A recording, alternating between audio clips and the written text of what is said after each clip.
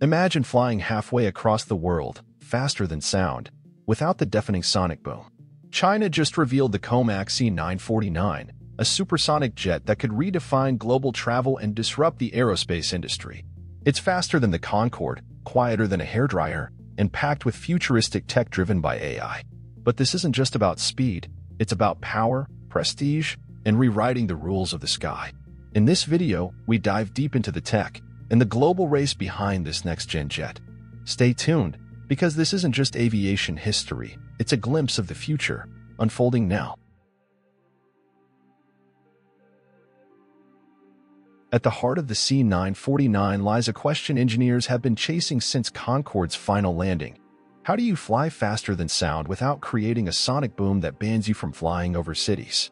COMAC's answer isn't louder, it's smarter. The C949's body features a reverse camber fuselage, a design that literally bends the rules of aerodynamics. Instead of the traditional curved outward shape seen on most planes, this fuselage dips inward at the midsection. Why? To weaken the shockwaves that create sonic booms. Pair that with an ultra-sleek, needle-shaped nose, and you get a plane that slices through air, splitting pressure pulses instead of slamming into them. But what really makes this bird futuristic is what you don't see, its brain. COMAC has equipped the C949 with an AI-powered fly-by-wire control system that adjusts the aircraft's surfaces up to 100 times per second. That's not just cool tech, it's essential. At speeds beyond Mach 1.6, minor air disturbances become big problems. This system anticipates those challenges in real time, making continuous micro-corrections to keep the plane stable and passengers safe. And let's talk about noise. The C949 is expected to generate just 83.9 perceived decibels at ground level. That's quieter than a hairdryer, and light years better than the Concorde's thunderous 105 decibels. Sure, NASA's X-59 aims for an even lower 75 decibels, but COMAC is not far off, and it's aiming for full-scale commercial viability, not just a test platform. To support those speeds and silence, COMAC has opted for twin adaptive cycle turbofan engines. These advanced engines switch between performance modes based on altitude, offering fuel efficiency at cruising altitude and minimizing boom signatures at lower ones. This dual-mode function is crucial because, unlike military jets, the C949 can't rely on afterburners or brute force, it needs brains over brawn. What's also fascinating is the way the C949 balances its massive fuel load. With 42,000 kilograms spread across 7 internal tanks, it uses real-time dynamic fuel redistribution to stabilize the aircraft during flight. Every element is engineered for balance, silence, and speed.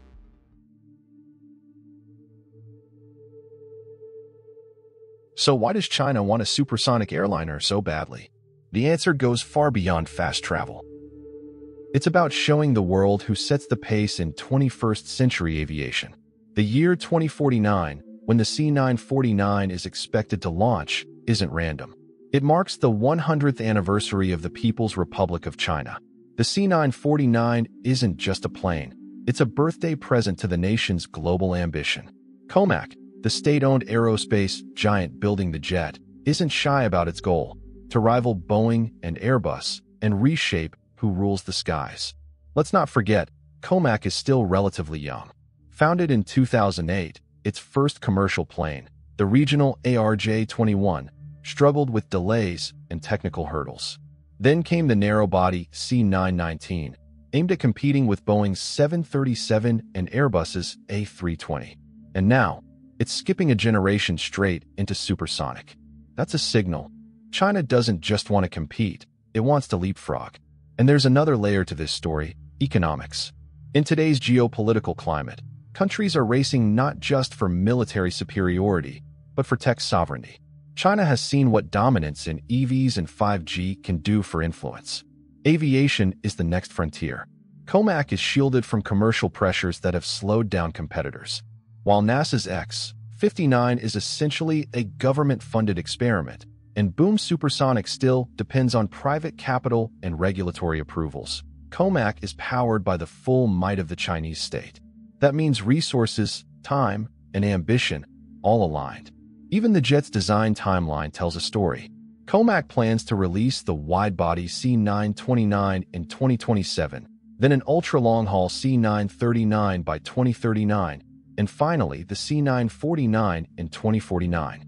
It's a staircase of escalation, each model building on the last. In a world where aerospace giants have gone decades without launching a new model, China's rapid-fire roadmap is unprecedented. Of course, it's not without risk. COMAC still needs to build and certify engines that don't even exist yet. Its supply chains aren't as mature as those in the West. 3 contenders. 1 goal: bring back supersonic passenger travel without the noise, fuel waste, or political backlash. So how does the C949 compare? Let's start with NASA's X-59, a sleek demonstrator designed purely to test whether quiet supersonic flight is possible. It aims for a whisper-like 75 PLdB, even quieter than COMAC's 83.9. But there's a catch. The X-59 is not built for passengers, nor for mass production.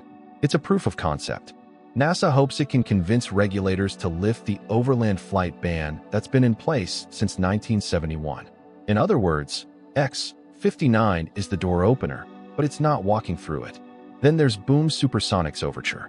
Privately funded and aggressively marketed, it promises Mach 1.7 cruise speeds and up to 65 passengers. But its biggest trick isn't silence, it's invisibility.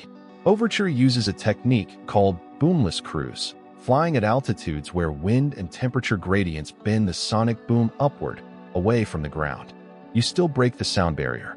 You just don't hear it. But here's where COMAC stands out.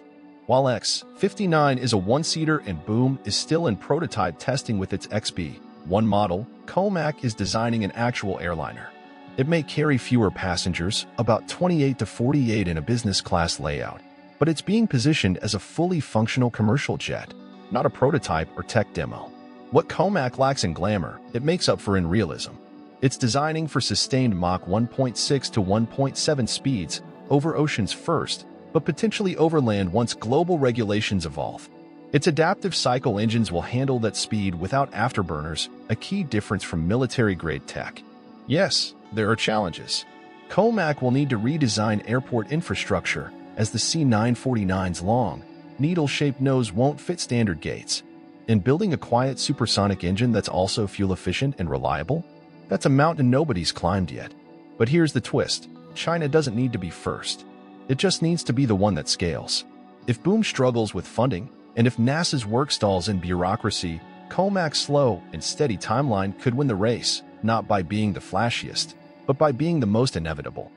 The C949 isn't just an aircraft, it's a statement. A sleek, AI-powered machine engineered not only to fly faster than sound, but to do so with grace, silence, and strategy. Whether or not it launches in 2049, the message is already in the sky. China doesn't want to follow the rules of aviation, it wants to write them. If you enjoyed this video, don't forget to like, share, and subscribe for more updates on space exploration and scientific discoveries, and don't forget to leave a comment below. Also, you can visit our website, spaceinews.com. Thank you for watching, and see you next time.